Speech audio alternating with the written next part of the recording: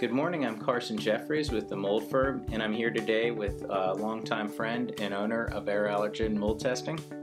My name is Richard Johnson. I'm the President and CEO of Air Allergen and Mold Testing.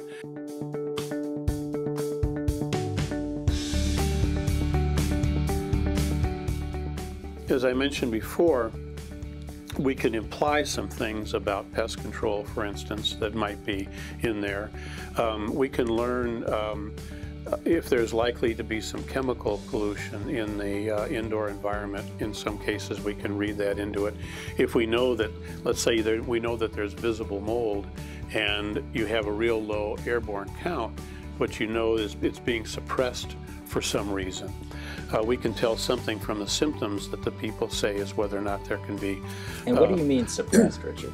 I mean that they may be growing and they may be causing the chemicals to be done and the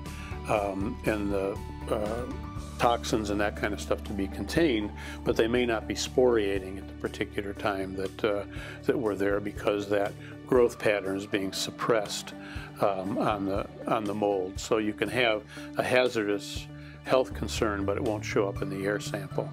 So you're saying that different conditions may change the spore profile in a residence at any given time? Yes. Yeah, it's a snapshot in time.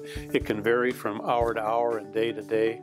That's why a more complete analysis, including the carpet dust analysis, is really important when you're trying to do an investigation and fill out the entire picture of what might be going on.